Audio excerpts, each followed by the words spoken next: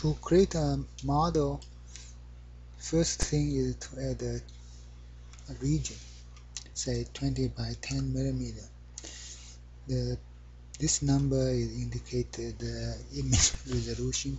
We choose with 10 pixel per millimeter, and you also specify the gray level, which can be from 0 to 255.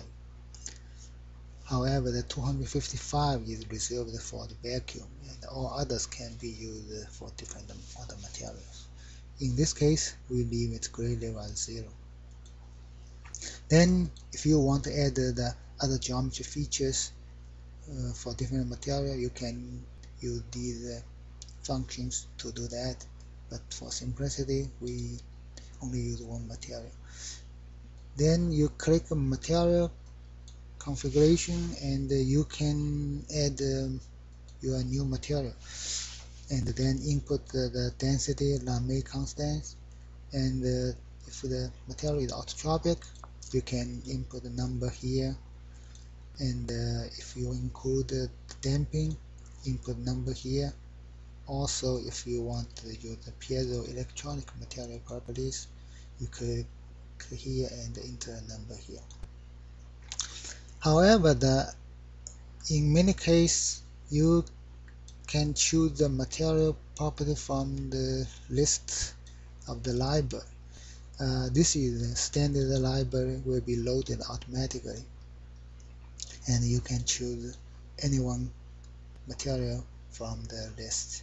Also, if you want more options, you can choose the other library, say the gases of audio library, and also include the standard one, which will be loaded automatically. So now if we say we only use one material, use this water, and then click add to model, then okay. In this case, you need to assign the gray level to 0, since the region we defined it is 0. Then apply, and we don't need this new material, so you can delete it. Click OK. Okay, after finishing the material property, then needed to add a source. Say add. We add one on left side. Say 5 millimeter long. This will place a source on the left edge. Then you need to choose the waveform for longitudinal mode and the shear mode. In this case, we only use the longitudinal mode. Then you select the waveform from a list of the predefined file, or you can use your own waveform saved on the file. Say choose a file, then you can preview it, and you can change the signal duration to increase or decrease the frequency and also the amplitude. Okay, now the model is ready to run. Click this icon to run the simulation. Well, this ends the simulation. As you can see, the model behind it there become unstable. So we needed to set some parameter to correct it.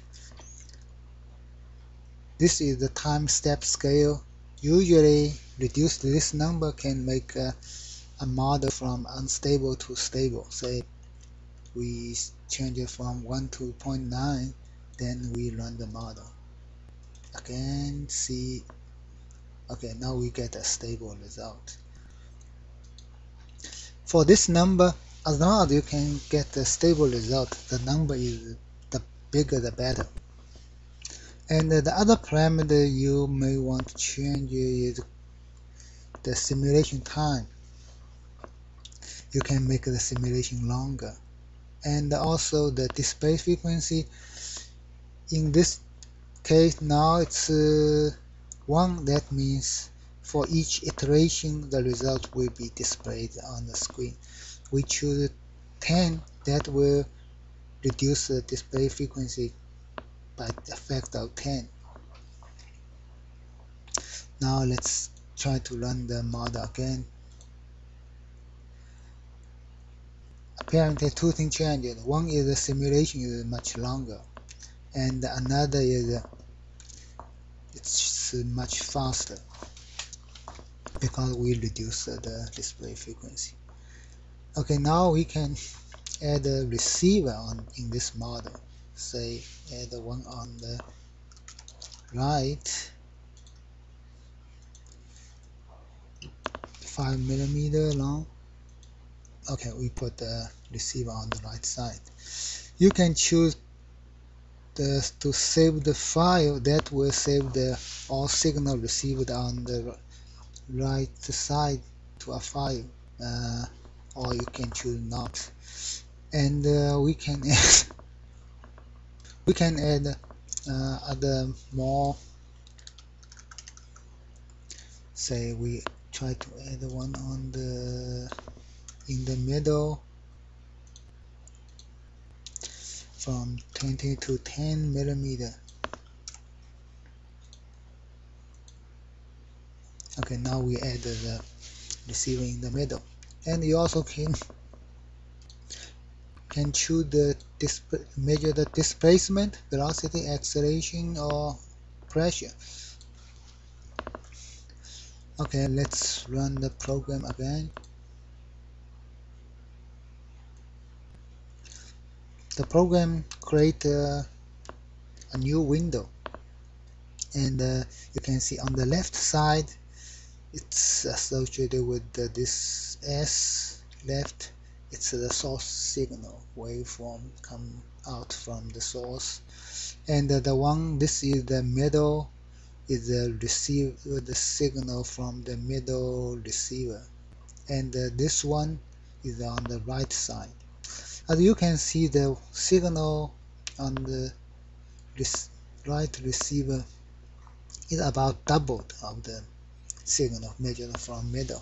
That's because on the free edge, the signal, there are the two waves. One is come out, another is bounce back, is superimposed. Then the amplitude is double. It's consistent with the theoretical results. The next thing we can do is change the boundary condition. Say in this model we add a boundary condition on the top, then cover the whole area, and we only fix the longitudinal mode on the top edge. Then we add another one on the bottom, cover the whole area, and also longitudinal mode only. So now these top and bottom edge does not have the vertical displacement, only horizontal displacement. And let's change the source signal a little bit, make the source cover the whole left edge. Now run the model to see. The result indicates the displacement. There are no variation along the vertical axis. So we, by changing the boundary condition, make the 2D model simulating the 1D problem. Another thing we can change is the special boundary condition called the infinitive boundary condition. This in some simulation program called the absorbing boundary condition. Let's say we put the one on the right side and then run the program. The main difference is before the infinitive boundary condition, there is strong signal bounce back from the right edge. Now when the signal reach here, the signal you can consider is propaganda onto the right forever, or the signal absorbed. Although there are a little bit signal bounce back from edge, that's mainly the numerical error. And also, if you look at the receiver signal, since there are no bounced back signal, the signal come out from the right receiver is basically identical to the signal from the middle. That is also consistent with the theoretical results. This is the end of this basic model.